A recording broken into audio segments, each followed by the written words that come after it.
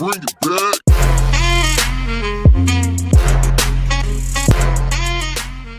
Hi guys, what's going on? It's EvoLoz and today we are back with another episode of Total War Arena. This time we are looking at the slingers. So these are the tier 5 slingers. It's the lowest tier of slingers. Before this you only have archers. I'm not even going to try and say that. Psiloi slingers. They're only available to the Greeks, starting at tier 5. And they play a little bit differently to the archers, where they basically sacrifice damage for range. Now, I've only just unlocked these and played a few battles in them, so I'm still got away from getting them fully upgraded. But I've been playing around with a few different consumables and sort of seeing how I'm getting on with them. And largely not very well, is how I'd say. So let's take a quick look at the stats. Their main advantage is their range. The missile weapon range is 130. Which is, as a base range, which is quite a lot longer than the archers. So they can really hit out quite a long way. So remember that, and then the missile weapon damage is only 154. So if we compare that to the Psiloi archers, which is the equivalent, their base weapon damage, well, is actually not that much lower, but it gets rapidly upgraded when they get the improved bow, and it gets upgraded quite a lot more than the slingers. Although I must admit, I would have expected their missile weapon damage to be higher than what it currently is. So that range gives them sort of a lot of options. In terms of their consumables, I've been playing around with a few. There's basically light to heavy bullets. Light bullets give you more range, medium bullets minimal change on range but more damage, and heavy bullets much reduced range but quite a bit increased damage. And heating bullets do more damage but no change range. But the problem is these are all consumed consumables are used in the battle, so you can or cannot use them. So with light bullets you get 300 light bullets, but you know that's only 3 or 4 shots before you've used them all up, and then you're back to the standard ammunition. So I've been trying around with a few, but as a general rule, my favourite is just to use the Archimedes Council, similar as to what you get on the archers, and that gives you increased range and allows your people to quickly turn around and get up to speed a little bit quicker. A little bit of extra range, always of benefit, and being able to accelerate up to speed is never a bad thing. So I'm going to put that back on all the units. There's really no point not having it on all of them, because otherwise it means one unit's going to be out of range when your other 2 units are in range, and it's just going to kind of mess with your playstyle. So you've got to kind of go all for all or nothing on that sort of thing, really. So yes, there's 2 types of slings to choose from, the standard sling or the refined sling. Generally, I think you're supposed to go for the refined sling because that gives you good range, good damage, and armor piercing modifier, plus 30%, which is quite significant compared to the standard sling, which gets a little bit more range but doesn't get that armor piercing modifier. The other equipment really does very little. Slight increase in shield armor, slight movement speed, slightly useful for body armor, but when considering they have no body armor, it's a pretty irrelevant feature. The other thing to notice is that they do have shields, so you do get minor missile block chance, missile block chance of 21 compared to missile block chance of 1 on normal archers. So they do get a little bit of block chance when facing off against other archers.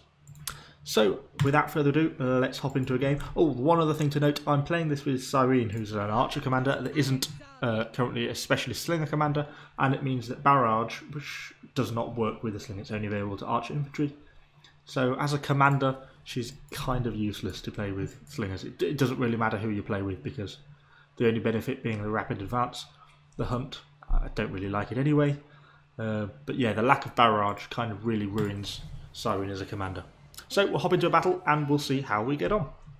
So we are loading into the Battle of Marathon. We're top tier, although everyone else is pretty much tier 5 as well, apart from the odd few tier 4 units. There's quite a few cavalry around, so I'm kind of keen to position myself near some friendly infantry. I'm inclined to sit at the back here. I might go in with these spears and dogs. They've got a unit of cavalry as well, and 2 swordsmen and the javelin going there. Yeah, it's quite a good spot. So hopefully a large number of people will push into this forest here, and I can come in behind and try and use my range perhaps to stay out of range of any of the enemy archers, but still get some good firing. The other thing to consider I've found so far about slingers is that they have a really flat trajectory. Unlike archers who can sort of aim up at the sky and rain their shots down, the slingers just sort of fling their shot in a relatively flat arc. And this can at times be good because it means the shots travel quite quickly and get some pretty reasonable hits, but it also makes it a lot easier to inflict friendly fire. You know, if I was to shoot at an enemy sort of here just in front of these walls, because of the relatively flat trajectory of the shots, the standing people would get hit by the sling stones relatively early on. So that means you have to sort of consider shooting targets that little bit further ahead if you want to try and avoid hitting your own friendlies. So it looks like the enemy have got some Roman Principes pushing down the outside. Nope, don't want to do that. So I'm just going to push up slowly. We've got some dogs here and we've got swordsmen over that side. The enemy hasn't put, the friendly ally hasn't pushed up their 2 spears yet, which is a pain. It'd be nice if they pushed up their 2 phalanx. That would be useful in this fight right now. Still pushing forward with the dogs. The dogs aren't really the best unit, but we've got 2 friendly Roman units here, which could be good. And a friendly javelin unit. Currently no sights on the enemy. Enemy cavalry around there, something else to watch out for. It'd be nice as well if our friendly cavalry did a little bit of a scout. If we can get ahead, these Romans are soon going to be heading dangerously close into range for me. So we'll start to fling off some shots against them. Though they are armoured units, so our damage is going to be pretty minimal. Oh, we'll get some shots against this cavalry. Oh, watch out for the dogs. So we won't do that actually. Okay. For some reason we've just our friendly cavalry have just charged headlong into that unit there. We're getting some good damage in these Romans as they retreat. The stones don't do very much against armour, which is their big problem, but now we're shooting them in the back and they haven't got their shields to protect them, doing a reasonable amount of damage. And our long range is starting to come into being a bit favourable there. Yeah, slowly racking up a reasonable amount. Almost 5,000 damage already. And we're completely safe at the moment. Seems to be no enemy cavalry around. It's just 3 damage and the enemy units just seem to be standing there. You'll see now they've turned around and they're actually facing us. The amount of damage we're inflicting is pretty much minimal. Look, we're doing 2 per hit. Basically nothing. So now we're starting to hit friendly, so we've got to be careful. I'm going to get a quick shot in, hopefully before our cavalry arrives. Yep, and we're going to pull back. We'll get 1 more shot in. And then we'll stop shooting because I don't want to hit any friendlies. So I'm going to pull back a little bit. See maybe if we can push up a bit and get some shots into the sides over here. Because at the moment there's nothing I can really hit frontally. Get some shots on these Principes out here. Ah, some slingers, some Rori. They have shields, so let's get offering them some protection. But we're also getting plenty of slingshots. We're doing a reasonable amount of damage, 2,000 damage already. So we'll keep up that base of fire. Overall, we're starting to tip against us the battle, which is not so good. But this is the advantage of the slingers, is the range. I want to be out of enemy missile range, is what I want to be. Our phalanx is doing a good job there of fighting those Principes. You can see actually while we're doing this the really flat trajectory of these slings.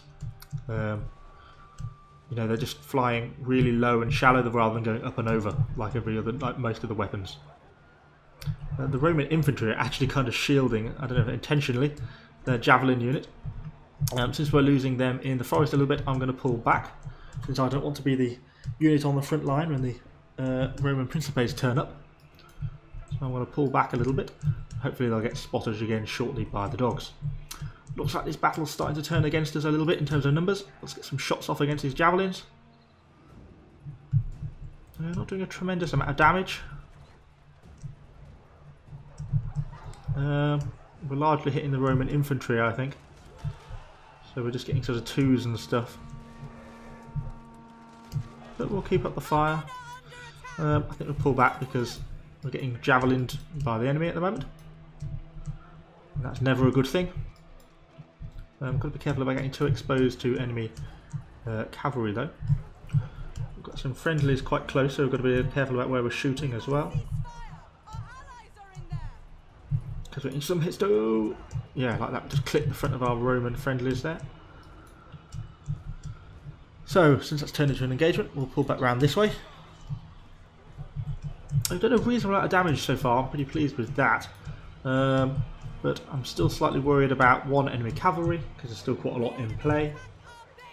And the fact that we're losing a lot of units. Oh, and now we're being base capped as well. Better get back over in that direction. Hopefully those Romans will rout shortly and just be crushed with the dogs and the weight of friendly infantry. Let's see if we can get up and get some sights on our base capture. We need to get moving. Wow, we really need to get moving. This could be a problem. I don't think we're going to get back in time.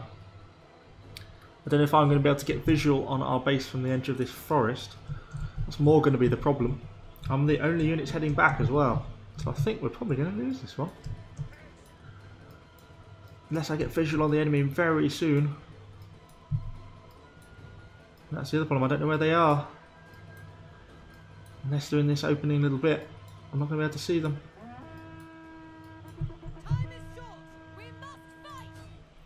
Come on, get some shots on him.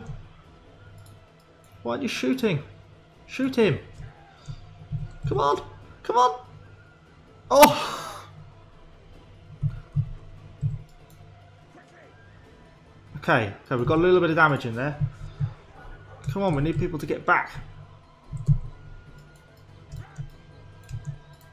I'm not really doing anything damage to them, we're just trying to prevent them from... Okay, there we go, we've got a bit of a hit there. So they're entering Testudo now. Okay, let's target these cavalry, most definitely. Pull back a little bit. Where's our dogs?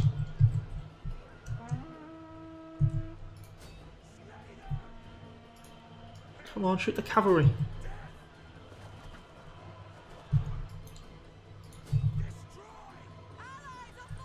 Okay, there we go. Enemy cavalry down. That's good. Okay, enemy mounted warband. Okay, anti-fast mode. Try and quickly get out of the way of their charge and make back to some semblance of friendly lines. I want to keep away from the Roman infantry. I think our dogs stand a chance of dealing with their cavalry, but not their infantry as well. So once some of their cavalry are routing, so let's try and get some slingshots on them as they flee. Oh, that was a good hit, good damage there. Enemy cavalry are charging in again. Get another shot off after them. Okay, we eliminated that one group of cavalry, but we're now being pressed pretty hard. I'm going to try and break off slightly from this engagement. Try and get some shots on them as they go down the side. Ah, they've seen us again. Some of our troops are routing. I think this is the end for us. We'll try and use target to throw to get some slingshots off. 1,000 damage, a little bit of damage there. But I don't think our barbarians are able to beat the mounted warband, and the enemy walls are just starting to arrive. We could try and make a dash for these friendly principes. See if that will give us any luck. But for some reason they seem pretty determined not to help us, but to actually flee the fight.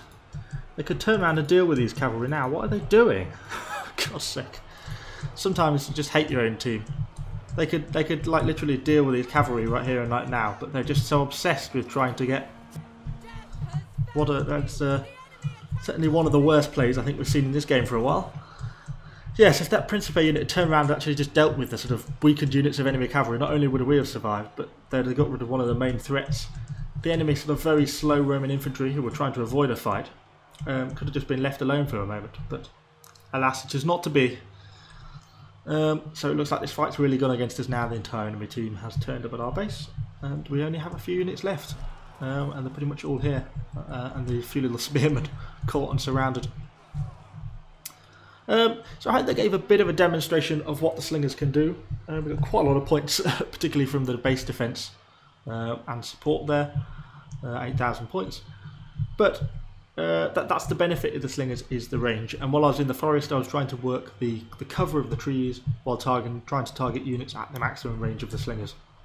I think it's still well worth using the Archimedes Council consumable. You'll see in a minute when this battle's over. Hopefully we should, even with a defeat and losing all your units, we should still make a good profit. Even though it costs 1,000 per consumable, we should make in excess of that in silver. So let's have a look at the battle report once this thing's over.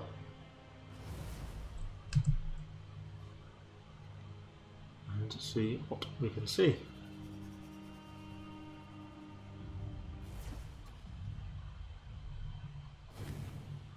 Okay, so we've got a reasonable amount of free experience, commander experience, and units experience per unit. And we made 13,000. You know, consumables only cost 2,700. That extra 11 range and the little bit of acceleration you get is well worth that cost. So I'd highly recommend that you do that. You didn't get too much friendly fire, only 68 friendly fire, so that's not too bad. So I hope that gives you a bit of an idea how slingers play compared to archers in my other videos. I'll also be having a look at the tier 5 archers shortly as well, so we can compare them and see how they do. So yeah, all in all, slingers produce damage but increased range, and that's basically how they work. So I hope you found this video useful. If you liked it, give it a like, comment below, let me know what you think, and subscribe to the channel for more Total War content. Thanks guys, shall see you on the next one.